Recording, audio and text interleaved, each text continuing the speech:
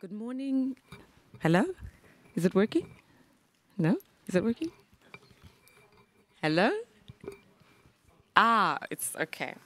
Okay, good morning, everyone. Welcome to this session on mobilizing investments in the Zambezi River Basin. Thank you so much for making the effort to come up all these stairs.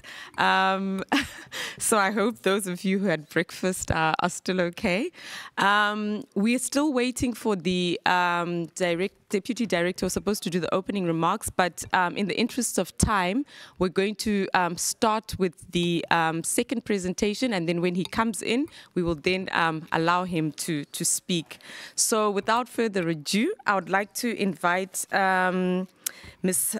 Sonia Kopal from the Secretary of the Water Convention, who's going to do the keynote address on the role of regional investments to ensure the sustainable use of transboundary water. Thank you. Thank you very much, and good morning, and thank you very much for the invitation. My name is Sonia Köppel. I'm the Secretary of the Water Convention, and globally, as you probably know, more than 60% of all freshwater resources are shared by 2 or more countries, and 153 countries share transboundary waters worldwide. In the SADC region, this percentage is even higher. And on the other hand, the SADC region actually has a very good advanced transboundary water cooperation status. According to the Sustainable Development Goal Indicator 6.5.2 on transboundary water cooperation, for which UNECE, my organization, and UNESCO are co-custodian agencies, on the one hand, we had very positive replies in that 129 countries out of the 153 sharing transboundary waters have submitted their replies in the last reporting exercise in 2020. On the other hand, the results show that we are really not on track. Globally, only 24 countries worldwide so far actually meet the SDG target and have all their transboundary surface and groundwaters covered by operational arrangements for water cooperation. So we absolutely need to accelerate progress in order to achieve the SDG target by 2030. But as I say, the SADC region is on a good track in that 2 of the countries, for example, have actually 100% coverage, namely Botswana and Namibia. But also, as you can see in general, the other countries are also quite in green, so the other countries also have rather high values. As I already said yesterday, currently we are actually carrying out the 3rd reporting cycle. So all 153 countries were invited once again to share updated information on their transboundary waters by June this year in order to report this information to the Secretary General in New York. And I would just say that unfortunately some of the SAMCOM countries have not yet sent such replies. You can see them on the screen, and we hope that they will send a reply also very soon. On the other hand, the questionnaire on this SDG indicator also asks about challenges in transboundary water cooperation. And clearly, the majority of countries indicate that resource constraints are one of the main challenges hindering their transboundary water cooperation progress. And those challenges are due to several facts. Firstly, the benefits of transboundary cooperation are often not well enough known, especially beyond the water people, in the finance sector, in the foreign affairs circles, etc. Secondly, transboundary water cooperation and basin development activities and projects are often perceived as risky in the finance community, for example. And countries face also huge capacity constraints. Hence the importance and usefulness of regional investments. And I believe we will hear some examples today. So such regional investments can really increase efficiency and effectiveness and actually allow cost savings. And there's a very interesting study from the Adaptation Fund published just last year, where the Adaptation Fund actually analyzes some of its regional projects from around the world, and they can really prove that such regional projects lead to concrete cost savings. So I recommend you to have a look. Also, obviously, such regional investment can prevent unilateral measures and instead actually favor measures which are beneficial for the whole basin or for several countries in the basin. And they have benefits beyond water, such as supporting regional integration, trust building, and peace. They also can enable benefits beyond water, for example, for agriculture, energy, as probably most of you know. They also can, in border region, for example, they can really support and bring together communities across the river. And however, basin organizations are play a crucial role in this. And so it's very good that ZAMCOM exists and is very active and is developing this PIDACC, which will be discussed today. And there are examples from around the world for such regional investments, some from Africa, but also from Europe. For example, from Europe, we have heard an example in the Greater Geneva region, where I'm coming from. There have been joint investment between Switzerland and France in wastewater treatment plants, in modern wastewater treatment plants, which have actually really greatly improved the water quality in Lake Geneva. Other examples of regional investments from the Africa continent are obviously from the Senegal River Basin, where the Senegal Basin Development Organization has regional investments, for example, in the Manantali Dam. And here again, the OMVS plays a crucial role also through their regular budget to actually, where the costs are shared equally between member countries. The Niger River Basin, as you may know, is one of the first, if not the first, transboundary basin where actually Green Climate Fund has started a transboundary project through the African Development Bank. With co-funding from many others. And the Volta Basin is one of these basins where the Adaptation Fund has also a transboundary project along with Lake Victoria and some others. And another example, which some of you may have heard of, is an innovative financing scheme which is currently under development in the Gambia Basin. It is actually called Blue Peace Bonds. So this initiative led by SDC and UNCDF is aimed at blending public and private financial instruments to support transboundary water cooperation and development in the Gambia Basin. So here, currently, or has been already finalized now, a multi-sectoral and transboundary master plan.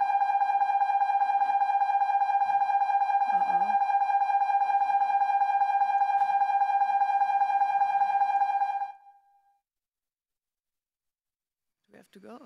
I don't know. Viktigt meddelande.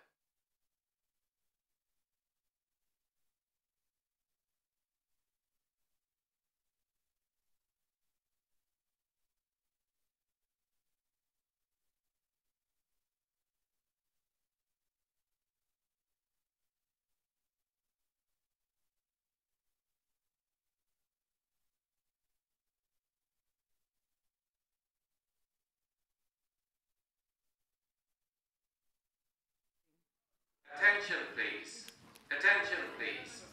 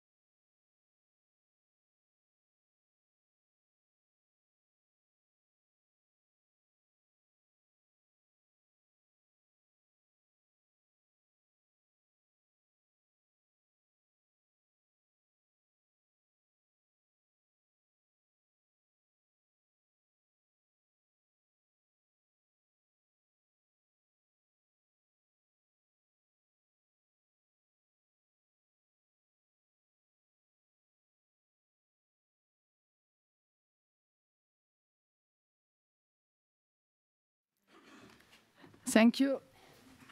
And when we finished, I was speaking about this example of the Gambia Basin Development Organization, where currently blue peace financing bonds are being developed with a goal that the basin organization itself can actually access the financial markets, the capital markets, instead of each riparian country government.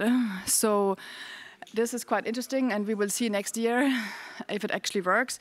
But I think it's quite promising, and maybe afterwards replicate in other basins. So the Water Convention, or Convention on the Protection and Use of Transboundary Watercourses and International Lakes, is actually supporting countries and basins in financing transboundary water cooperation through its program area, dedicated program area. And here we had already a number of global workshops, for example, one in 2018 at high level, one in virtual one in 2020, and we will have an upcoming one on 5 and 6 December in Geneva, to which I would already like to invite you. And then we have published also guidance documents, or an overview publication, actually explaining the different sources and modalities of financing and funding transboundary water cooperation, and also organized a number of basin and country level workshops, for example, in different parts of Africa. And in that publication, you can exactly find such an overview of the different sources, their challenges, their ways of working. And I don't have time now to go into detail, but you can find the publication online, and I have maybe also one copy with me. So indeed, some key takeaways from these different tools are that it's crucial to have a right enabling environment to mobilize investments. It's also very important to have sufficient domestic resources in member states, which should actually be the primary funding source for the core operation of the basin organization. And that's also important to leverage other funds, like from international donors and from also capital markets. Private funding and financing can be explored, and innovative financial instruments are under development. And exchange of experience is needed, and climate finance is now coming up. So to wrap off, just 2 words on the Water Convention. The Water Convention is now a global legal and intergovernmental framework for transboundary cooperation with more than 130 countries taking part. You can see on this map that there's a growing momentum with more and more countries joining the Water Convention. And now we have 9 countries so far from the Africa region: Chad, Senegal, Ghana, Guinea-Bissau, Togo, Cameroon, Nigeria, the Gambia, and Namibia from the SADC region. And several other countries, including from the SADC region, are in the process of accession, around 20, for example, now Zambia and Botswana. And we hope that the other, for example, ZAMCOM countries will also soon join.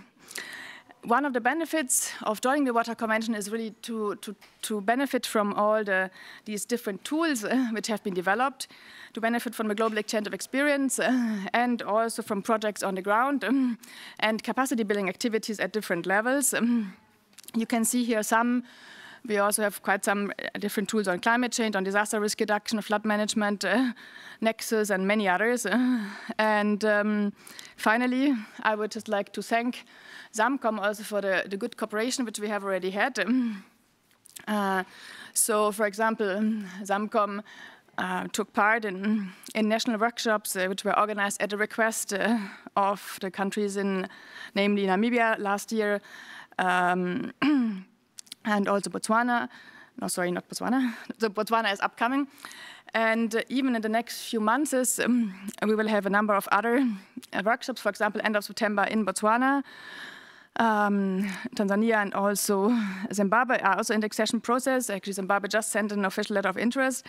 And so we look forward to further cooperating with ZAMCOM and the other RBOs in the region.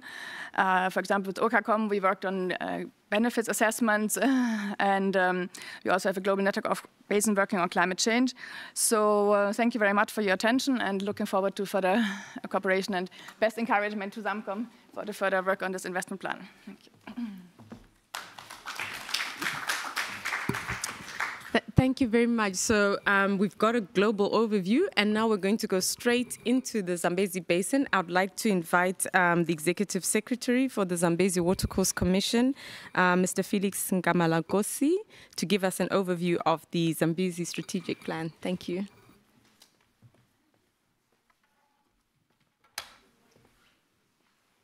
Thank you, everyone. My name is Felix Ngamlagosi. I'll be presenting to you an overview of what Zambezi Basin is, but focusing on mobilization investments in the Zambezi. Just a few things about the features. Zambezi watercourse, or Zambezi River Basin, is one of the largest, Africa's fourth largest river basin after Nile, Congo, and Niger. It's, in area-wise, it's 1.37 million square kilometers and has 13 sub-basins, population closer to 50 million. By 2025, we are projecting 51 million. The Zambezi Watercourse Commission, therefore, is a basin organization and was established in 2004 as an intergovernmental organization that brings together 8 riparian states that share the Zambezi Watercourse.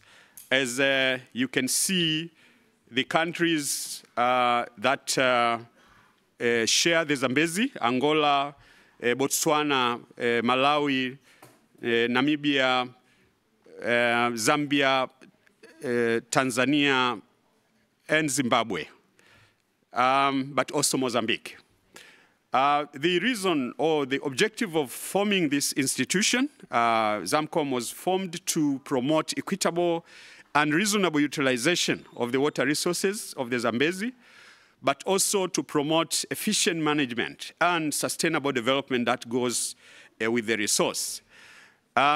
Generally, the ZAMCOM has a vision which is very much aligned to the SADC vision, and that is building a regional, the SADC vision, which is building a region with a high degree of harmonization and rationalization, but also to enable pooling of resources to achieve collective self-reliance. But now the ZAMCOM vision, therefore, envisages a future which is characterized by equitable and sustainable utilization of the water resources, but also regional integration and economic benefits, looking at the present generation, but also the future generation. This vision by ZAMCOM is drawn from the regional aspirations, namely the SADC aspirations, but also the ZAMCOM agreements, but also the implementation plan for the Zambezi River Basin, which was prepared some years ago.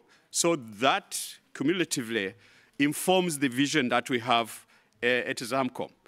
And implementing the strategic, the agreement, the ZAMCOM agreement, we had to now draw up a strategic plan. So ZAMCOM and riparian states developed a long-term strategic plan for the Zambezi. It's a 22-year strategic plan, and it ends to 2040. It's a strategic plan 2040.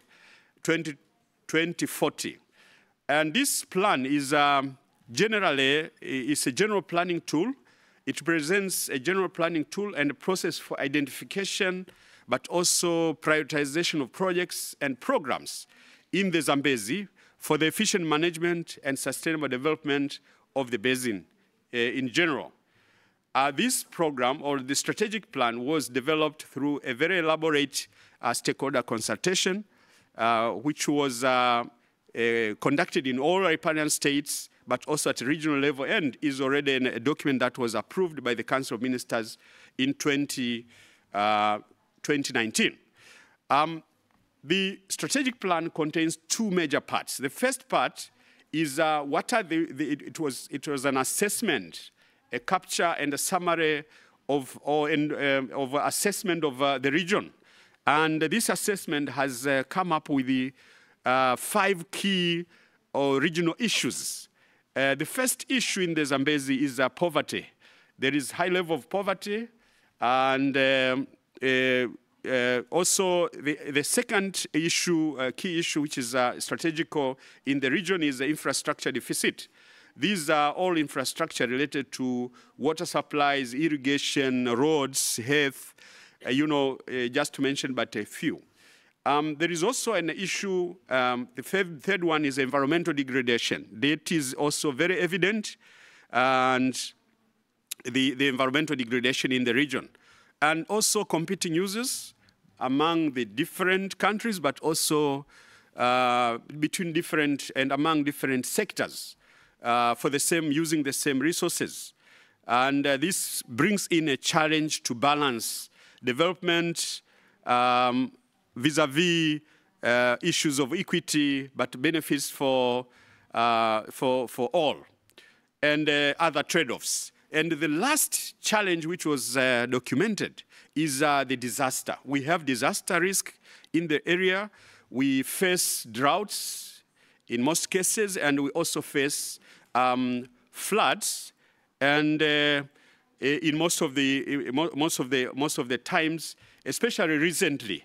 So these now key challenges were now to inform what to do in the coming years up to 2040. So the strategic plan now, second part, brings out now the key strategic pillars, the pillars which address the key challenges. The first one being infrastructure investment in hydropower generation, agricultural water supplies, and other catchment and natural asset management issues. The second pillar is livelihood, which is focusing on addressing socio-economic, but also environmental and climatic challenge to communities so that the communities can adapt and respond to shocks. The third pillar is environmental restoration, environmental resources protection and utilization, and also the fourth one being water resources management, to ensure that water resources management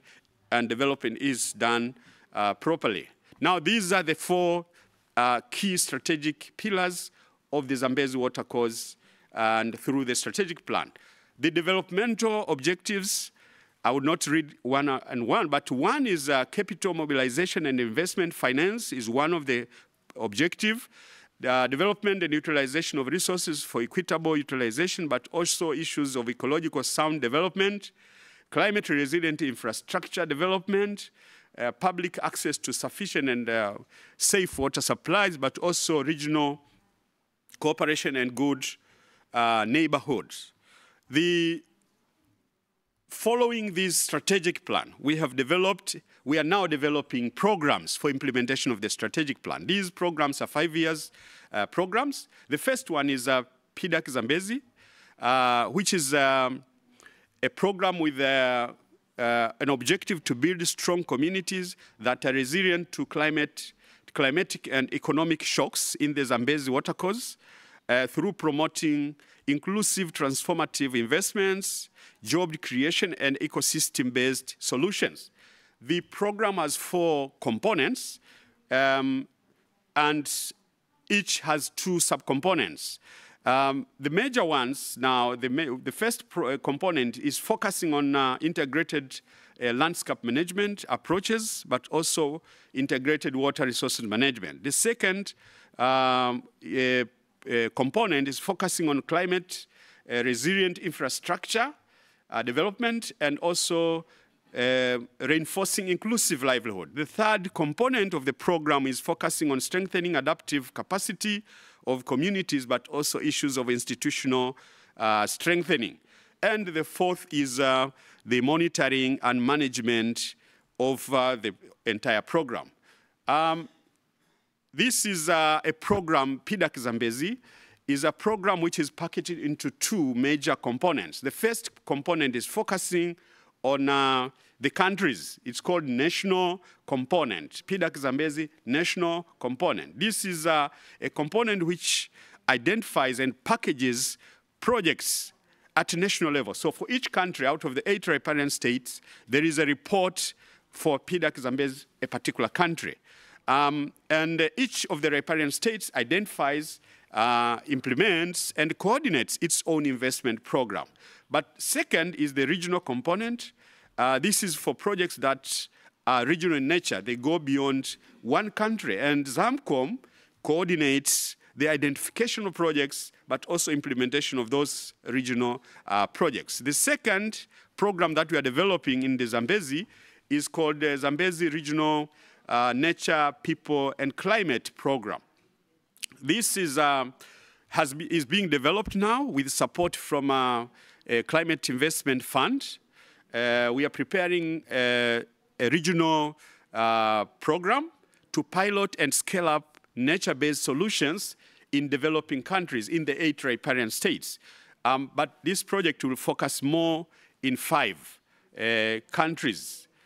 The program aims to promote and protect natural environments through landscape approaches by investing in agriculture, food production, forest, land use, and coastal system management.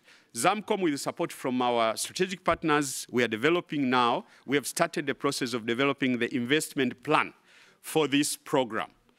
Now, another thing which is important to note here is partnerships and cooperation.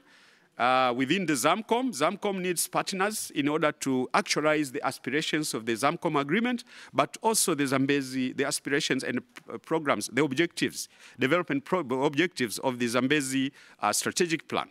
ZAMCOM is implementing its stakeholder participation and partnership strategy, where now we continuously engage strategically engage and harness synergies with other regional bodies, institutions within the ZAMCOM, within the Zambezi, NGOs, and other institutions.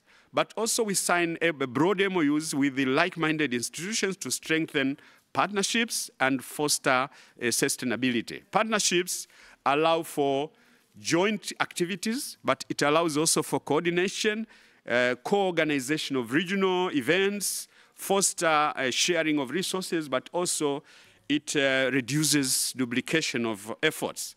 We also, under partnership, we also have a role to support riparian states in mobilizing resources for potential development partners. ZAMCOM has a number of strategic partners, including UNCCD, CREDIF, and Commonwealth Secretariat, who are supporting ZAMCOM in matters related to resource mobilization for implementation of our strategic plan. But we also work, for now, we have started engaging, we are working with the African Development Bank. They are working with us as the lead financier, supporting ZAMCOM in engaging other development partners to support implementation of the strategic plan. We recently, as I said, have already got support from the Climate Investment Fund.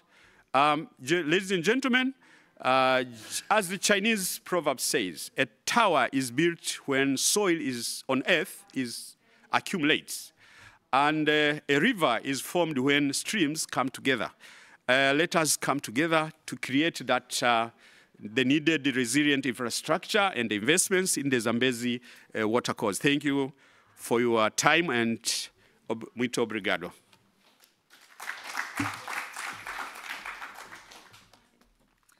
Thank you very much, Felix. So we've been informed that we can overrun the session by 30 minutes. So we will be able to wrap up at 11.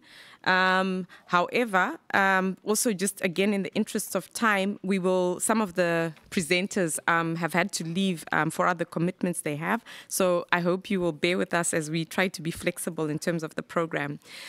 So we will go ahead, and now we will dive a bit deeper into the financing for the Zambezi. And I'm going to request Mr. Yapi Sulungwe, who's online, who's the task manager for the PIDACC Zambezi program, to give us more information with regards to the projects that the Executive Secretary went through. Thank you.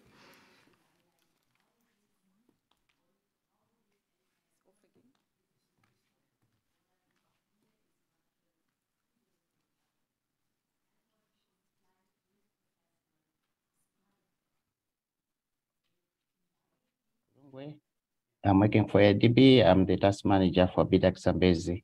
I'm not in the office at the moment, so please, I just request that I should close the video, because it might affect my presentation. Is that okay, Catherine? Hello, Catherine? Yes, Yapi, it's fine for you to Yeah, the connection is screen. not very stable on this side. Okay. Yeah. Okay. Okay, thank you. Can you see the slides? Is he sharing his screen? Yeah, I'm sharing my screen now. Can you just give us a second? We can't see the slides yet. Yeah, I think I'm not sure if it is only me. I'm not able to see the full screen. So just check if the ones who are connected online are able to see the full screen. Okay, so Even the on your IT are side, is it checking. okay? Yeah, the IT are checking. Okay, can you see now? Can you see my screen? Not yet. It's about to come on. Okay, we can see your screen. Please go ahead. Okay, thank you very much once again, Catherine and colleagues. I will just add on what the ES has indicated, but mainly focusing on PIDACC Zambezi. And as a bank, we are mainly interested in the availability of financial resources. So just to highlight what ES has indicated, this slide is similar to what he showed, but my main emphasis is on the riparian states. As a bank, would wish all the 8 riparian states to participate in all the activities as far as PIDACC Zambezi is concerned, and also subsequent activities. So we have 8 riparian states. Of course, in our classification, these riparian states have got different categories. I'll cover that one when I'm presenting the financial plan. As the ES has indicated, the strategic plan has got 4 pillars. So these 4 pillars are also the ones which PIDACC Zambezi has focused on, because we have to be in line with the requirements of the strategic plan, including the requirements of ZAMCOM. Of course, one of the slides which ES indicated has a figure of 28 billion. He didn't mention that one, but I want to emphasize on that one, because that is a requirement which is needed as far as the strategic plan is concerned. Of course, one or two elements do not have estimates, but as at now, they are requiring about 28 billion for the next 20 years. Of course, this strategic plan started in 2018, so we are slightly behind schedule. In terms of PIDACC Zambezi, we've been working with ZAMCOM, but ZAMCOM has got strategic partners, that's CREDIF and UNCCD. Of course, also Commonwealth Secretariat participated at some point. We acknowledge their participation, but within ZAMCOM, there are 8 states which are highlighted earlier on. So these are all participants in terms of PIDACC Zambezi. We are supposed to work with all the 8 riparian states based on the ZSP pillars, and also the report which was produced by CREDIF and UNCCD, which has highlighted the vulnerability hotspots. These are the entry points for PIDACC Zambezi. As I indicated, the requirement is about 28 billion. So PIDACC Zambezi should be taken as one of the programs which are addressing that requirement for the ZSP. And this is a small element. You can notice that 28 billion is a lot of money, but still ES highlighted issues on partnership and cooperation. So we hope that most of the players will come in so that ZAMCOM can fulfill its plans. Going back to PIDACC Zambezi, based on the reports which were produced by CREDIF and UNCCD, we have the total of about 498 million UA, which is about 662 million US dollars, which is required for the all the 8 riparian states, and also ZAMCOM as a regional organization. So for us to fulfill the requirements of PIDACC Zambezi, we need such type of resource. I will not go through this because ES has already indicated. This is the phase 1 of the PIDACC Zambezi, which is currently ongoing. It was approved in December 2022, but it has only got Zambia and Mozambique as national projects, and also ZAMCOM as a regional project. So we have only 3 operations which we are currently implementing. These 3 operations, in terms of resources, you will notice that Mozambique, that's a column which has got PIDACC Zambezi 1. Mozambique contributed about 2.16, Zambia 7.04, and then ZAMCOM about 3.5. As the area speaker indicated, I think the first presentation, you know, when we are trying to mobilize resources, we request the participating countries to contribute seed money. The area speaker, the first speaker, indicated that some of the countries did not respond to their call, or they were still waiting for them to participate in the activities. Similar with PIDACC Zambezi, when the call for proposal was opened, the request was submitted to all the riparian states, but we only received responses from 2 countries, that's Mozambique and Zambia. Of course, Zimbabwe submitted, but there were some issues, and they were not able to participate in this first phase. So the original plan for the PIDACC Zambezi 1 was about 260 million. You notice that from there, we just ended up having a project with about 16 million or so US dollars. We're leaving a financing gap, which is very huge. Of course, it's still work in progress, but if you are looking at the financing gap, we still have a lot of work to do. So currently, the bank has opened a second call for proposal for our regional operations envelope. We are using this regional operations envelope to leverage more resources from our sister window, which is the regional operations envelope. So what is required on this is that we are supposed to receive endorsement letters from the governments, as I earlier on indicated, and for ADF and blend countries. ADF are the countries which have not added anything, but for blend and ADF countries, these are the ones which are supposed to leverage more resources from the regional operations envelope, because our envelope falls under the category of ADF. ADF is African Development Fund. The last 3 countries, those are the ADB countries, which are categorized as middle income country.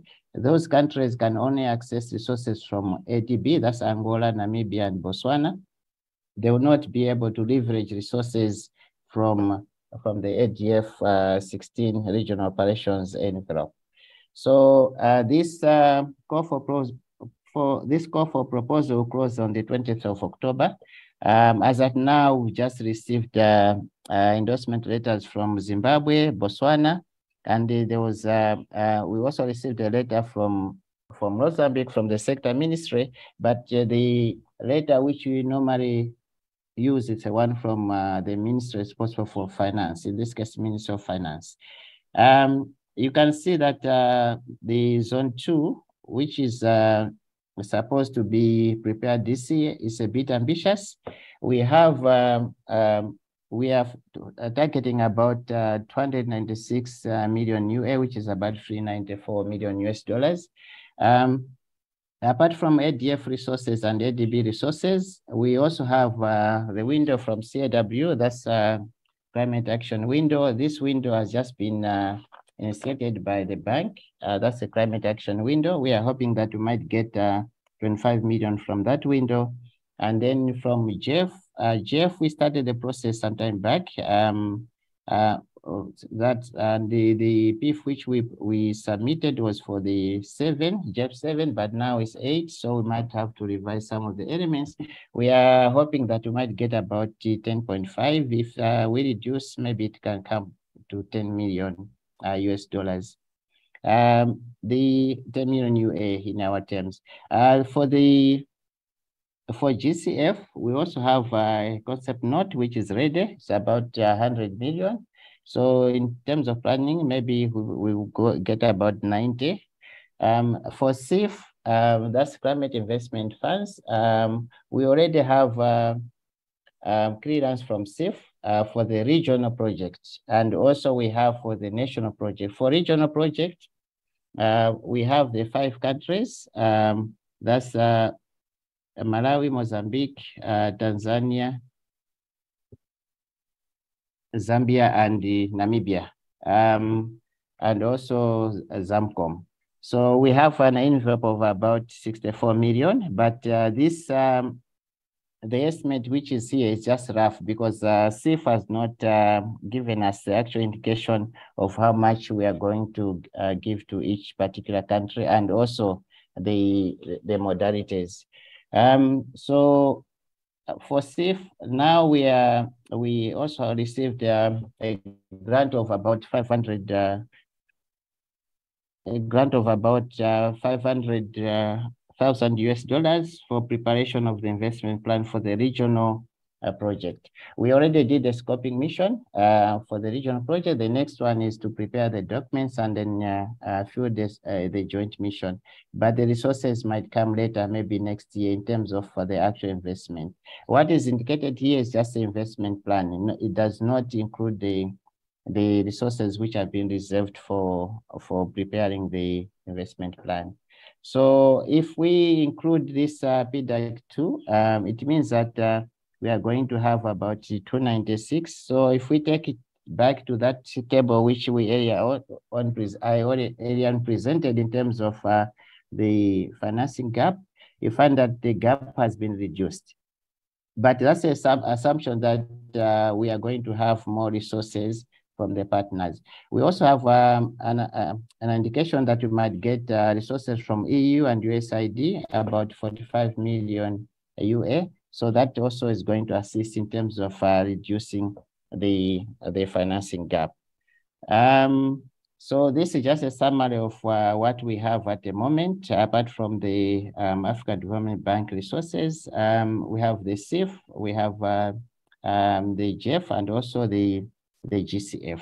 But as ES has indicated in terms of mobilizing resources, we still have a lot of work to do. So it's a request to all the distinguished participants that whatever you can have in terms of contributing to the financing PIDACC Zambezi, please get in touch with Zamcom. It's welcome. We will have to add it in terms of co-financing or so that you can participate in this particular important program. Catherine, I think for now, let me stop here and then maybe I'll open up for discussion later on. Thank you very much. At this point, before we bring in some experiences from other basins, I would like to find out if there are any questions to the ES and to the AFDB with regards to the presentation so far. Any? No, I can't see very clearly. Yeah. Okay, everything was crystal clear. Okay, all right. So at this point, I think we've understood the ambitions of the Zambezi Commission from an overall strategic level, and then looking at a very specific program that's currently under development. And I think what we would like to now hear from other basins in terms of their experiences in resource mobilization. So I'd like to call upon Engineer Sylvester Matemu, who's the Executive Director of the Nile Basin Initiative. We were also going to have some experiences from the Orange Senku Basin, but unfortunately the Executive Secretary had another commitment and has had to leave. And then secondly, I would like to call upon Francisca Wende from PTB, who will speak to us about experiences in the Ganga Basin. If I could then request the two speakers to come up front. Thank you.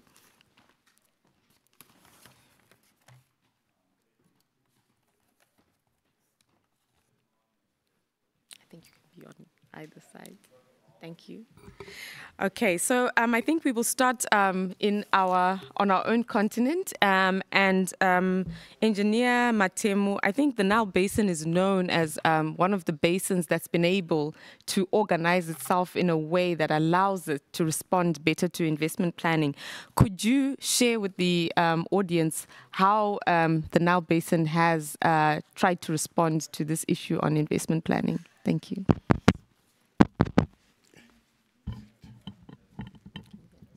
Okay. I think we can hear. I can. Yes, we can. Thank you very much. Let me take this opportunity really to thank the ZAMCOM Secretariat for inviting me to share experience. I know some few months ago we paid a visit to ZAMCOM and we engaged. Going directly to your question, let me start by the following statement. Zambezi has 8 countries. Nile, we have 10. But the operational environment within Zambezi is smooth. This is what I can say. Is smooth. You do not have disputes, you do not. And second, you have legal framework, which is adopted. Unlike Nile, we do not have legal framework. We are in the process. But we are more than 55 years of cooperation. That's one point. That is underpins the issue of resource mobilization. Second, let's see what are the real concepts of resource mobilization. One that connects to what I have just said is the organizational management development. That is one concept that must be very clear and is practical. But the second is communicating the prospects. You need to communicate the prospects. And the 3 is the relationship building. That attract and strike confidence among strategic partners really to see, okay, this is the better place to invest. Now, let me come back to experience of the Nile.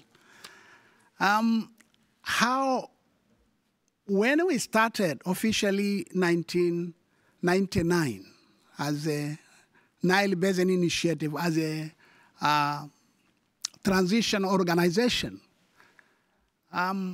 coming to 2021 or 2021, we already mobilized the $6.5 billion for projects and other operational costs. The relationship and all of this came out because of the goodwill of the countries, despite of some places where they can agree to disagree. And for your information now, through that, what are the cornerstones of what we are doing? We have a strategy of 2017 to 2027, 10 years strategy. And that strategy we have implemented the first 5 cycle. And some of the pillars of ZSP mirrors exactly some which we have in a Nile Basin. One, our strategy has 6 goals. Issues of water security, issues of food security, issues of environmental security, sustainability, of which you have touched upon it, the issues of climate change adaptation, of which you have talked about it, and transboundary water governance or transboundary water cooperation. And out of these, we have developed what we call resource mobilization action plan and also financing strategy. These are the real key documents that really support us in terms of coming up with the proposals. But with all these kind of tools, they give us confidence to engage with strategic partners because they know what we want. And when I say NBI, which means countries have adopted, has approved all of these documents, ready to engage with the strategic partners. Our strategic partners, very few among those, the list. World Bank is there, African Development Bank, European Union, GIZ, BMZ, GCF through UNDP, and the others. We have been working together. And in terms of creating relationship and confidence of what we are doing, then we have structured every year, after governance meeting we are having, or every year we have our platform for engaging. We call it Nile Day. We have a strategic dialogue with partners. Even here tomorrow, we are going to have strategic dialogue with partners. What is the purpose of this? Is to report back. Is to report back what we have done, the value for money, and all of those. But also at the Secretariat, we have 3 centers, offices. Nile Secretariat based in Entebbe, but we have investment arms. One in Kigali, called Nile Equatorial Lake Subsidiary Action Program, and the one is Eastern Nile Technical Office, Regional Office. And these 2 are dealing with investments. And one of it, as a flagship investment, is the Rusumo hydropower, which has taken some some 46 years up to now, but we are there. We are there. I think Sonja have indicated one of the issues that really show the partnership and resource mobilization as the value for money. That is the Rusumo, which will generate 80 megawatts within the basin. We have a potential of 34,000 megawatts, but what we have developed is only 20%. We can just say 20% of it. Still, we need more investment in that. And we have also, in terms of capacity resource, the country contribution is very key. And I see one member of our governance, Dr. Lugomera. Where are you, Dr. Lugomera? Is the chair of our governance, the Technical Advisory Committee that advises the Council of Ministers. And we have the technical team, which is really solid. We have the resource mobilization expert, that will help to move on this country contribution. But we are doing consultancies. The wetland, UNEP have really given us consultancy. That is part of generation. Loyalties, now we are having the Rusumo project which will generate. We will get royalties from there. That is part of the resource mobilization. So there are a number of projects, strategic projects, that when we develop, through our capacity, we do that. And every project that we get funding, there are administrative fees that also contribute, because there are issues of using the facility at our facility, and they contribute. Some projects, 7% of the total funding goes as administrative, contributing towards, to leverage the country contribution.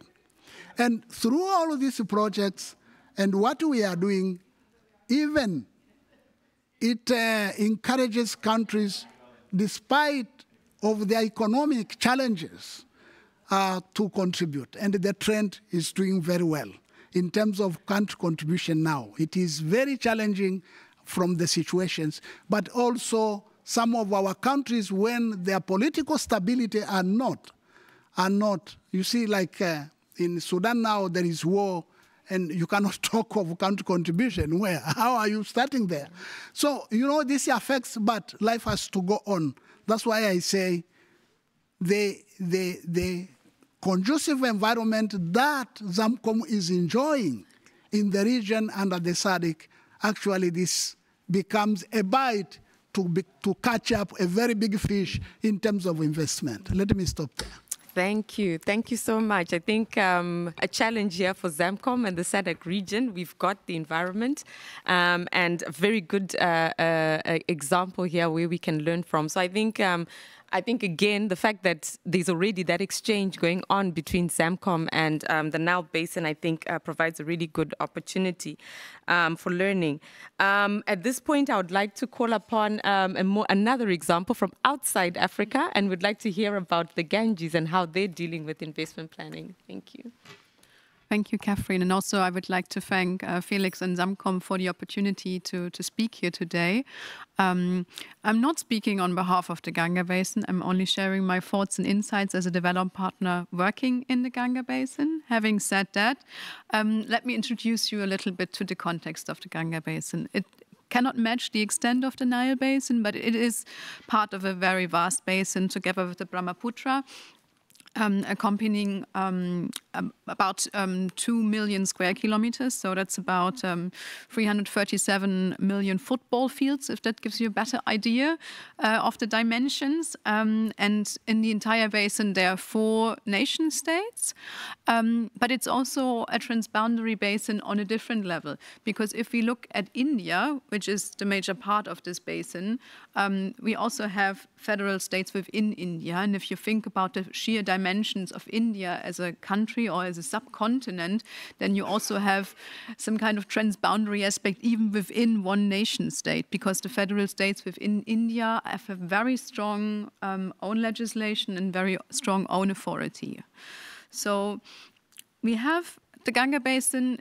It's not just any river basin, because it has a very high religious significance for the people living in that basin. And it's actually the most populated river basin in the world, as far as population size is concerned.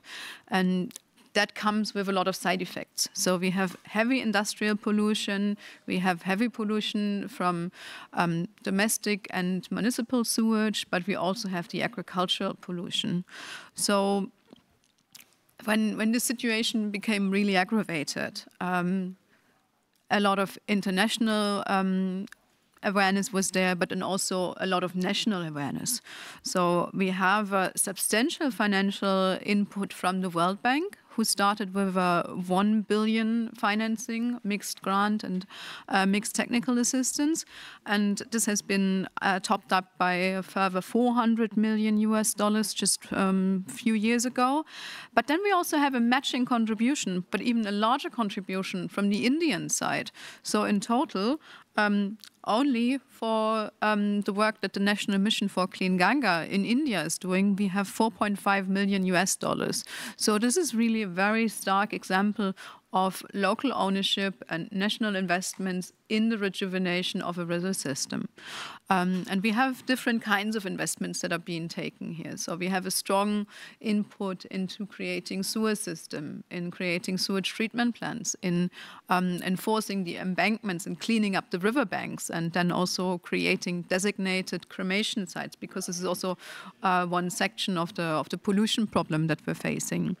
But then we also have the monitoring of the river quality, and then the strengthening of the laboratories within this system to do this. So this is this kind of investment, but we're also looking at livelihoods. And this was mentioned by many presentations today as well, because also you have to give the people a perspective, an opportunity to go about their daily lives, to finance their daily lives. So this is also going on. And this is only what the public sector is doing. the public investment that's taking place. But also there are strong initiatives to attract private investment as well. And let me just give you one example from the state of Uttar Pradesh, which is in the middle of the Ganga Basin and the most populous state in India, where they recently launched an investor summit that's going to take place also on a regular basis now.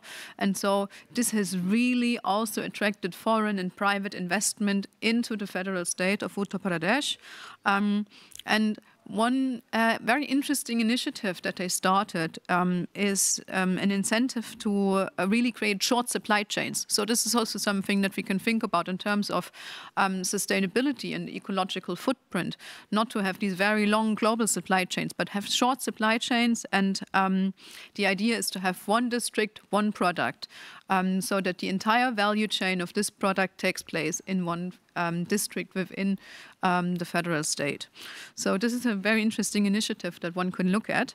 And then we also have the Ganga Basin is so vast that it's also very diverse. And we have the very industrial state of Uttar Pradesh, but we also have, for example, Uttarakhand, which is already in the lower sections of the Himalayas and has beautiful, beautiful landscapes. So they're really trying to attract ecotourism and trying to advertise this sustainable tourism as a way to find livelihoods. And then another interesting tourism initiative that has recently taken off is the Varanasi River Cruise. So also making the river itself a tourist attraction. And then, of course, Varanasi is also a very important religious site for Hinduism.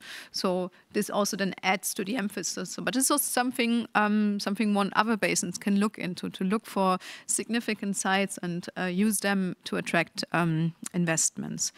And then these are just a couple of examples, but we really have to keep in mind also the diversity of a river basin when trying to attract investment, because different sections of the river basin will need different kinds of investments. No, thank you. Thank you very much. Very, very good examples that I guess we can also learn from. I'm going to put a few people on the spot here a bit so that we can get the conversation going. And I think they can see where my eyes are directed. But Tate Pera, you have experience working at the SADC region. You were leading the SADC region in terms of establishing our transboundary basins. And now we've gotten into that place where we are now trying to really accelerate the investments. And you're now leading one of the key basins again. And I think from your experience, what would you like to share, especially hearing what the gaps and challenges we're facing in terms of mobilizing financing for the Zambezi and some of the experiences we're hearing here. So just, I know I'm putting you on the spot, but I think, yeah.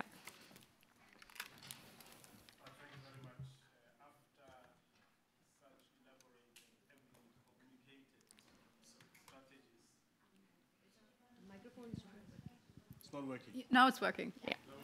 Now it's working. Yeah. Good, thank you. I was just saying, Catherine, it's very good that colleagues have actually elaborated on some of the examples that are quite good. Our experience, obviously, from the SADC level of things has been obviously that it is very important to define that which you want to do and want investment in. And that definition should be a joint process by all stakeholders involved. But to zero in on our experiences, at least in Okacom, where I'm currently based, we have, like the two other basins, we do have this. Can you check this? We do have this issue really around having developed our own program, a 20-year program, the SAP, through a process of TDA or transboundary diagnosis analysis, which identified all the issues that needs to be addressed within the basin. And based on that, we have developed a program that looks at what will be the quantum of investments that you require The program in its entirety, it's about 200 million that we would need.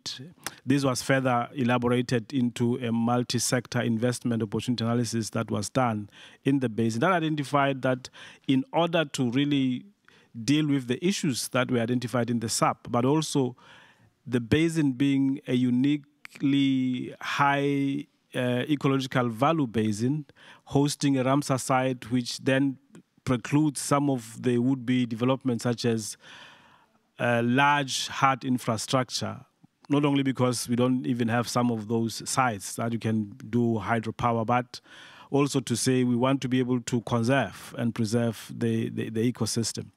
Then we subsequently, as a way of trying to mobilize resources and attract investment, we have developed what we call the COB Fund, which is the Kubango-Okavango River Basin Fund. The fund is looking at supporting resilient development. And this is a notion that we have to address those issues that makes the communities in the basin, as well as the countries that depend on this basin, resilient in terms of resources that they need. This is hoping to invest, or rather to raise about 250 million US dollars. And when we're doing the value proposition, it was indicated that for every $1 invested, the benefits could accrue at a $7 ratio. And this is because of the kind of things that are being targeted and the kind of investments that we are hoping to get.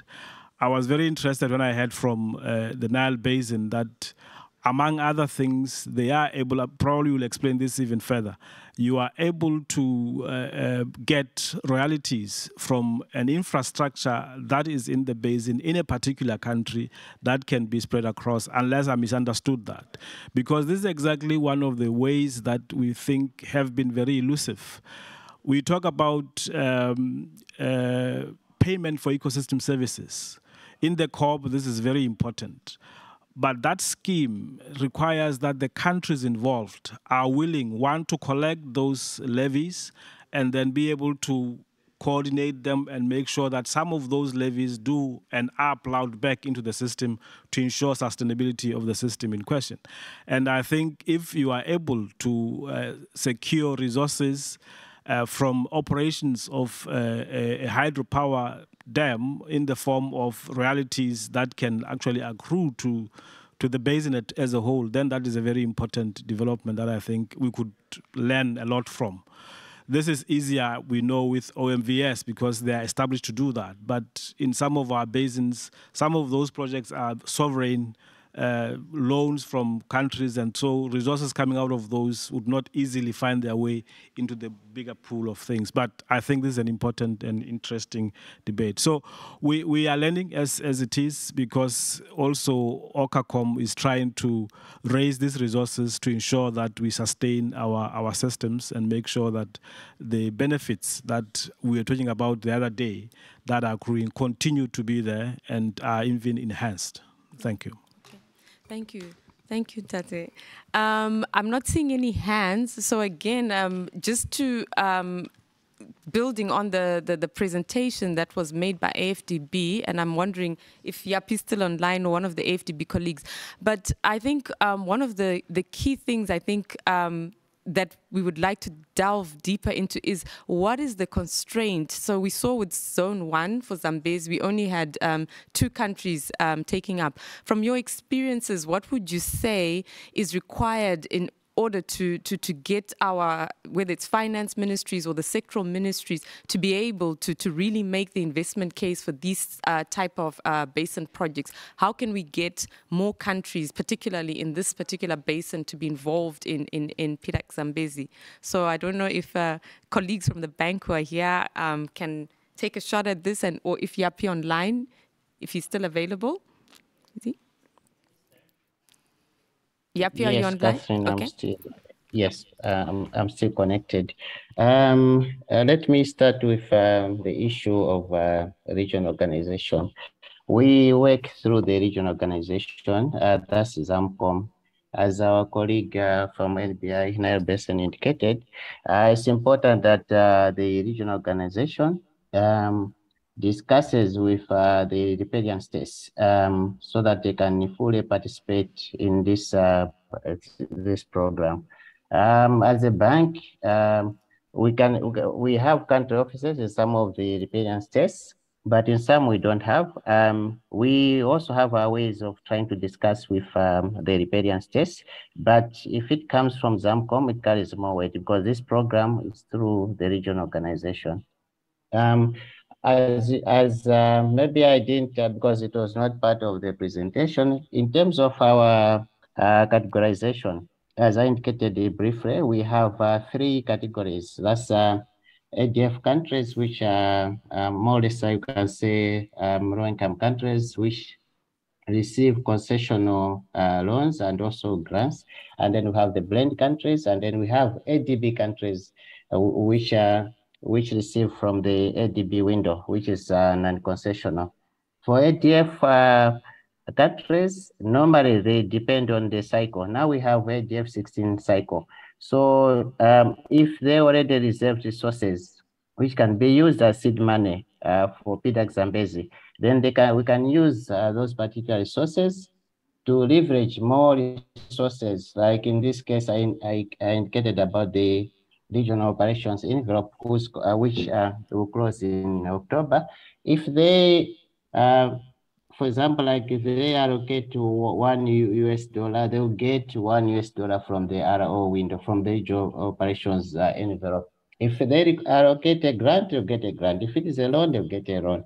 But that's a issue which we are trying to struggle because we are not receiving endorsement letters from the countries. We can only act if we receive endorsement letters from the countries. If we get back to the PIDACC Zambezi one, we did not receive a lot of endorsement letters. That's why the amount went down to 12.7 million UA, which is about $6 million US. But now it's up to us as a bank and also ZAMCOM as a regional organization to discuss with the riparian states so that they should contribute seed money, which you can use to leverage more resources. In one of the tables, I indicated CIF, JF, and GCF. You know, their resources will also be released if we have the anchor project. In this case, we are using PIDACC Zambezi as an anchor project. So if, for example, PIDACC Zambezi 2, we also get maybe only $2 million or $5 million as a program, it will also not maybe encourage the other financiers to contribute more. But if we have more as seed money, then the GCF, JF, and also the RO window, they might give us more resources for PIDACC Zambezi. So my plea is that ZAMCOM should make sure that they should touch base with all the riparian states. We don't want to leave any country behind, as I indicated, because this is a basin-wide program. Yeah. So for ZAMCOM and ADB, that's where maybe I can propose that we should do jointly work in terms of engaging the countries so that the zone 2 should be successful in terms of having more resources as compared to the initial phase of PIDACC Zambezi. So I gave an example of the area presentation, the first presentation. I think it's a general issue that countries do not maybe participate in the activities. So it's up to us to sensitize them. Of course, we've done a lot of sensitization, but we still have to do more so that we can have a lot of participation from our the riparian states. For ADB countries, some of the countries, they don't have enough headroom. They don't have available resources, but still we can look at some of the ongoing projects or planned projects. If we can have some resources from those projects, which can be pegged as part of the regional multinational program. Because if, for example, like we have Angola or Botswana or Namibia, and then they have activities closer to the Zambezi Basin, then we can maybe discuss with the countries if they can identify some resources which can be taken as seed money, which will be used to leverage more resources from JF or GCF, as I indicated earlier on. So maybe in terms of sensitization, we have work to do. I know UNCCD and CREDEF have been assisting and the Common Secretariat, but still we should continue engaging the countries so that they should all participate. As I indicated for Zone 2, it's closing in October, but we only have 2 endorsement letters from Zimbabwe and from Botswana. And yet, after receiving the endorsement letters, we're supposed to prepare a concept note and then submit it for consideration for internal review within the bank before we submit it to the regional operations secretariat. October is not very far. We are already in August. So if we don't get by September, we'll be panicking. So if other members are present here from the various states, this is a message to you. Please submit the endorsement letters. The endorsement letters are supposed to come from the Ministry of Finance, because as far as the ADB is concerned, that's our entry point, because our governor is in the Ministry of Finance. So if we have a letter from the sector ministry, then the sector ministry should submit the request to the Ministry of Finance together with the country report, because the endorsement rate is supposed to be submitted to the bank and also Zamcom together with the country report. So those are supposed to be initiated by the sector ministry, and then the Minister of Finance will submit the documents to the bank and also Zamcom. Catherine, let me stop here. Yeah. Thank you. Thank you, Yapi, for that very, very elaborate feedback. Before we wrap up, I'll ask, the ES will come and wrap up, but I just want to ask our 2 discussants. Engineer Matemo, you specifically talked about the successes in terms of these joint investments in the now. Do you have any final words in terms of any lessons learned, particularly with this specific challenge around getting, countries to commit, particularly working through a ministry like the Ministry of Finance that's responsible for these sort of investments? Thank you. Thank you, Vera. This is really very, very important question. In any cooperation, and when you are putting countries together that have a common interest on a resource, but their requirements are not the same, the cooperation becomes of a value when you can have evidence of the benefits. What are the benefits if I join, I pay country contribution, I do whatever, all the work like? In the Nile Basin, we faced that challenge, and we come up with a document called Our Nile, Our Benefits, mapping out every country and in terms of figures, what you have benefited. And when you calculate, for instance, when the country contribution as it stands now, 311,111.11, that is the formula for every country to contribute. That amount of money, some other countries from Ministry of Finances, they question why we should 300,000 plus to the corporation. What are the benefits? So we came up with that, and I think it makes that country comfortable. And the Rusumo has become a very good evidence. But we go further by looking who are the key at the national level, ministries responsible for finance, ministries of foreign affairs in terms of diplomacy, because you are trading with the sovereignties, to bring them on board to make sure that they understand. And we have, in the past, we have established the parliamentary forum for members of parliament from different parliaments to come. and learn exactly what is all that about. Despite we have structures at the national level through our governance. But in October this year, every 3 years, we have what we call Nile Basin Development Forum. So it happens every 3 years, development partners, countries, everyone, academia, and all those, they will be there. So it will happen towards the last week of October this year. But to summarize, like other basins, in 2017, we had a forum of heads of state discussing issues of Nile. And when we went there, the question which we didn't have answer by that time was there is issue of livelihood, poverty, industrialization. You are talking of Africa Agenda 2063. All of these. Do you know how much this water you're talking about here can support in terms of improving livelihood, in terms of moving forward the agenda of industrialization? We went back to our shells and we come up with what we prepared basin-wide program that out of that now we are having basin investment plan. We have it now.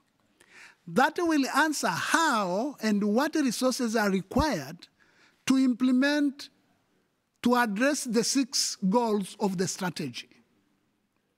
And as I'm talking now, we are implementing the second cycle of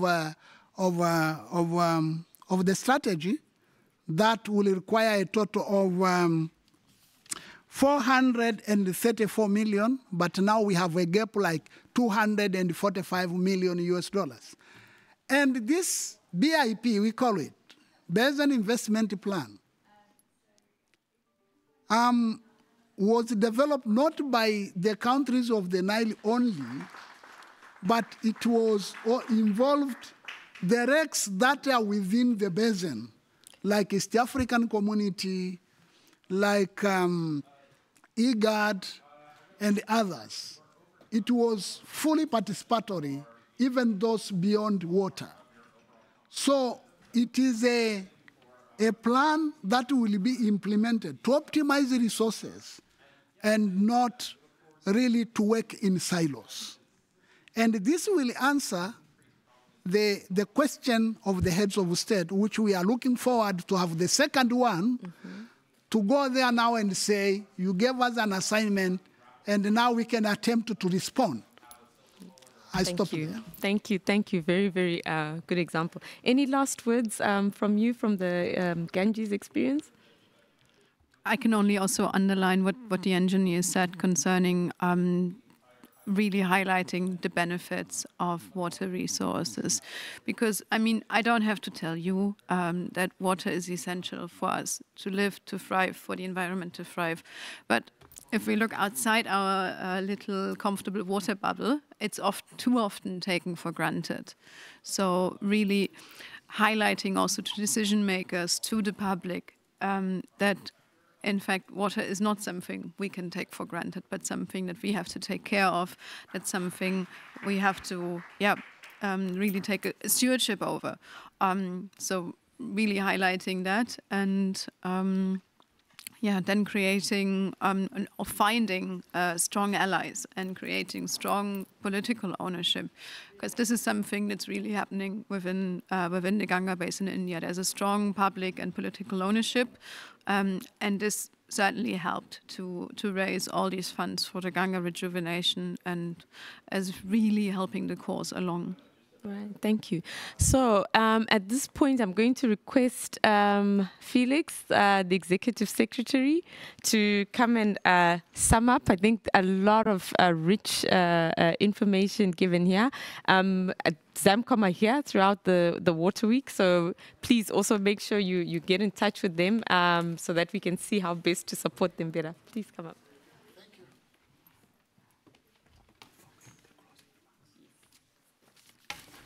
Thank you, Catherine, Director of Ceremonies, and thank you all that have contributed to this session this morning. Experiences from the Nile Basin Initiative, the Ganga Basin, Okacom, thank you, my brother, for the experiences that you have shared.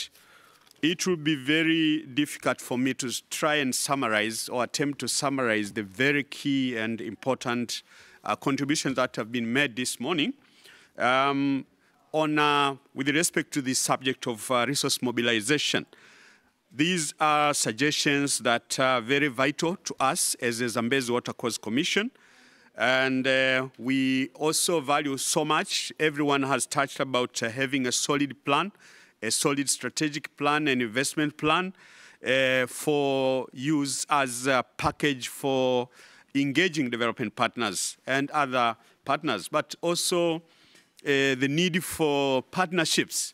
But that has to go with confidence creation so that the partners, the development partners and other partners are comfortable working with RBOs, including Zambezi Watercourse Commission. Thank you so much for that. Again, I'm saying, in the interest of time, I just want to say thank you so much for all these contributions. And we have taken note. We will continue engaging. And anyone who is interested, there is a lot of space in the Zambezi Watercourse. As I said, the population is close to 50 million. The issues are very well elaborated in our Zambezi strategic plan. We already have 2 programs, but we are willing and ready to even create more lines of programs for other pillars which have not been touched. We are also a strong team. I have my colleague who is sitting behind, and the others who are connected online. We are very much ready to engage any partner that is willing to sit and get more details about the Zambezi Watercourse Commission and the strategic plan going forward. Thank you so much, Director of Ceremony.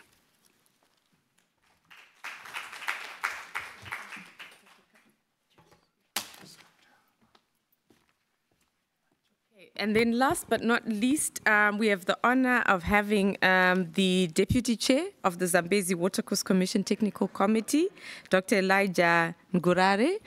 May I kindly come and ask you to make the closing remarks? Thank you.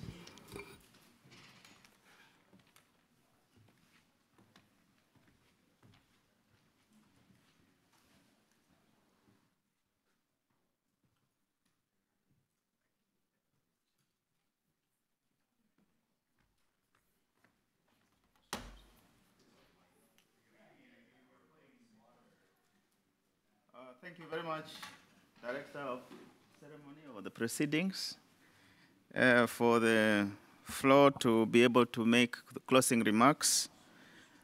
Let me first of all just thank the experiences that have been shared from other basins, the Nile, Okacom, Orasecom was also meant to be here, and the Ganga Basin.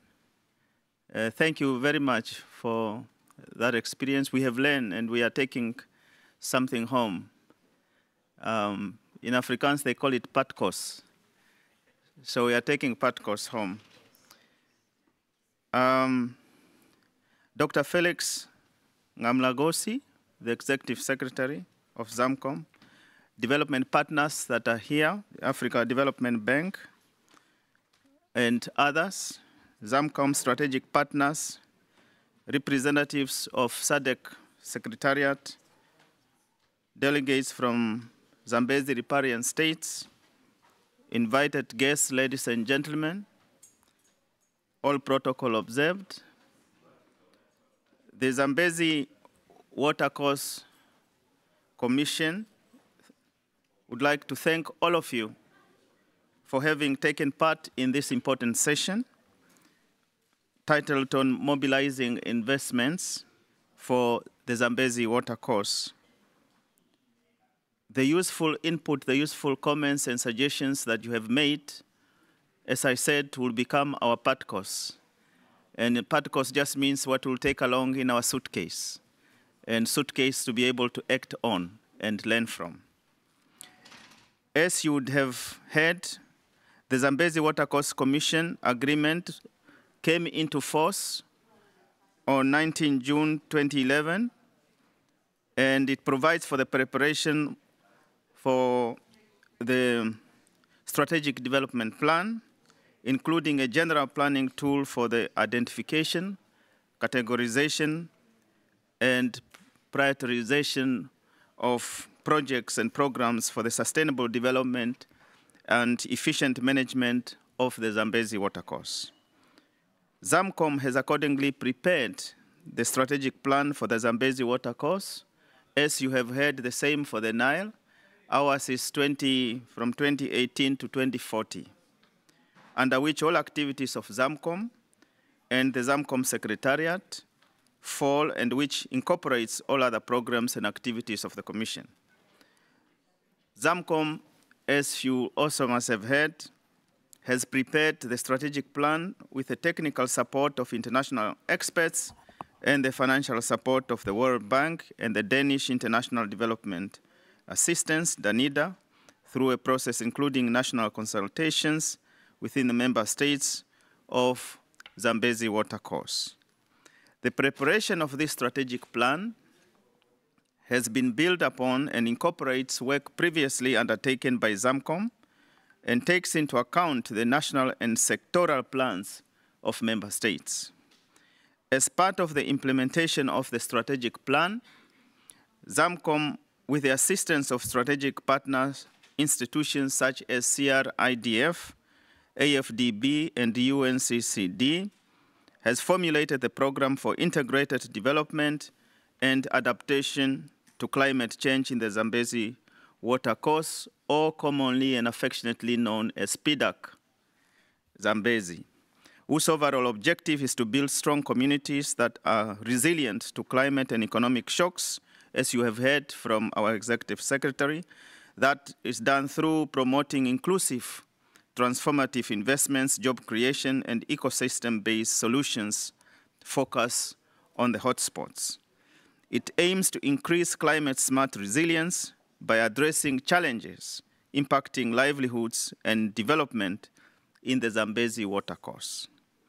The Zambezi watercourse has received financing from the Africa Development Fund, Bank, ADF.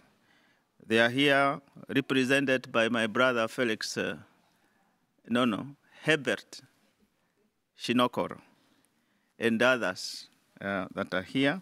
I think let's give them a round of applause. To finance the regional ZAMCOM project of PIDACC Zambezi.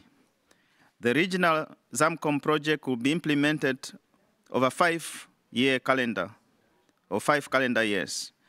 The AFB, Africa Development Bank Board, approved the finance of PIDACC Zambezi at its meeting of 8 December 2022, with the protocol of agreement between ZAMCOM and the bank, which was signed this year, 31st January 2023.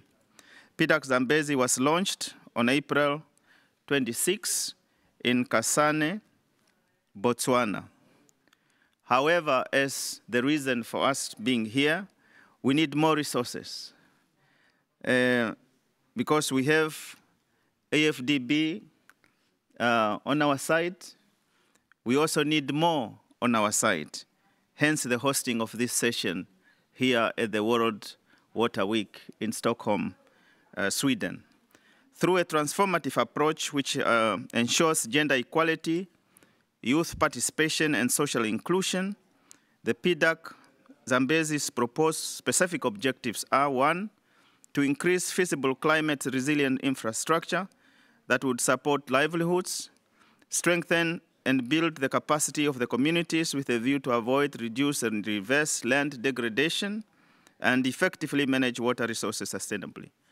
I think these are issues that you have heard. They were enumerated and summarized by the previous speakers. It is envisaged that through these set objectives, the Zambezi watercourse will have communities resilient to climate and economic shocks based on multi-sectoral climate-resilient investments. Director of Proceedings, the key expected outcomes of PIDACC Zambezi by the end of 5 years, and by 5 years, all of us that look younger here will be able to see and live and witness it.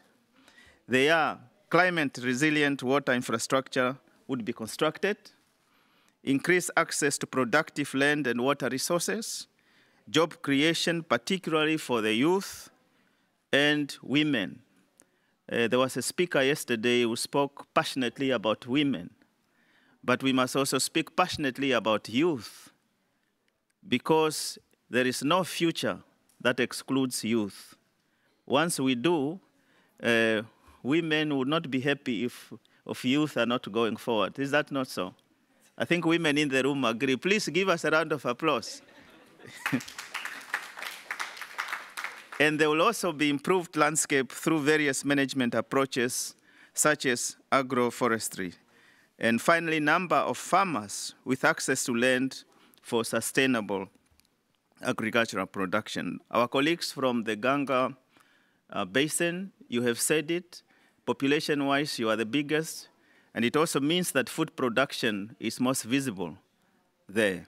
And hence, this part of the lessons we can learn. Mobilizing resources for transboundary programs is crucial in achieving effective collaboration and shared goals across borders. These programs address challenges across national borders, such as environmental conservation, disaster management, public health, and regional economic development. And my brother, Engineer Matemu, made it very clear that Zamcom, we are not doing too bad insofar as peace is concerned, and the calmness with which we are able to achieve our programs. In other words, conflict is minimized. I think that's what he meant. We don't have that conflict. So Zamcom, yes, we came here, but let's give ourselves a round of applause so that Sweden also sees that Zamcom is at peace. Transboundary programs, therefore, can enhance efficiency, coordination, and overall impact by pooling resources and expertise from multiple countries. Therefore, to effectively mobilize resources for transboundary programs, several key aspects must be considered. First, establishing solid partnership and fostering dialogue among participating countries is essential. This enables sharing of knowledge, and this knowledge includes indigenous knowledge and experience and best practices, significantly enhancing program outcomes. Second, aligning national policies and regulations across participating countries can facilitate resource mobilization. Of course, as we have said, resource mobilization domestically and resource mobilization internationally by reducing barriers and promoting harmonization. This encourages a conducive environment that my brother, Engineer Matemu, was referring to for transboundary programs and encourages international cooperation. Of course, when I keep picking on him, I should disclose that he was my classmate in Dundee in Scotland. So that's why I'm picking. Of course, he's younger than me. Third, attracting financial resources from various stakeholders, including governments, international organizations, private sector entities, and philanthropic foundations is equally critical. This can be achieved through advocacy, targeted fundraising efforts we have learned from others' experiences, and highlighting the importance of cross-border collaboration in addressing everyday challenges. Fourth, and finally, leveraging technology and innovation can be vital in mobilizing resources. And again, technology cannot be without the inclusion of young people, especially skilled young people. Once again, thank you very much for your participation in this fruitful session, and we are mindful as WASCOM that our presence here at the World Water Week is on behalf of millions of people who depend on the Zambezi water course for their livelihood. Thank you very much. Muito obrigado. Asante sana. Yeah. Okay, so we've come to the end. Thank you so much for your patience and apologies for that fire drill. At the back of the room, there's some brochures that you can pick up on the basin with the contact details. And we will definitely be engaging in a number of bilaterals with some of the partners and particularly financing partners that are interested. And I think everyone has seen the Executive Secretary who will be around for the whole week. Thank you.